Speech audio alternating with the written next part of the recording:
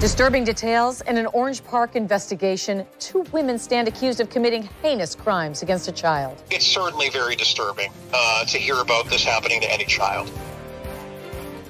62-year-old Wanda Cummings and 34-year-old Wanicia Cummings are both facing first-degree felony child abuse and child neglect charges. Their bond, $500,000 each. Yeah, we want to warn you, some of the details in this story may be difficult to hear. News4JAX reporter Eric Avanier is joining us live from Orange Park to explain the allegations against both women.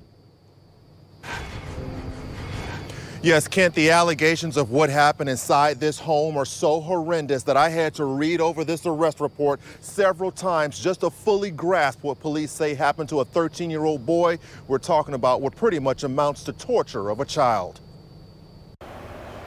It was inside this Orange Park home where investigators say a 13-year-old boy was severely abused and neglected. Police arrested 62-year-old Wanda Cummings and 34-year-old Wanicia Cummings in connection to the abuse. Neighbors who did not want to be identified say they suspected something wasn't right when police started going door to door asking questions. They kind of got the idea it had something to do with the little boy because we hadn't seen him, but we didn't know the extent of what really was going on. According to this arrest report, the boy was malnourished and dirty. He had 55 scars, bruises, cuts, gashes, and burn marks to his body. The report also states the boy had to undergo emergency surgery at Children's Hospital. It ain't no sense no kid having to go through something like that. This should not be happening. We cannot have this inhumane treatment of children continuing. The boy told police that Wanda Cummings put him in a tight box and kept him there for an extended period of time where he was forced to urinate on himself. Police say the boy had also been chained to furniture for several days and locked inside a laundry room where he was restrained with zip ties and tape.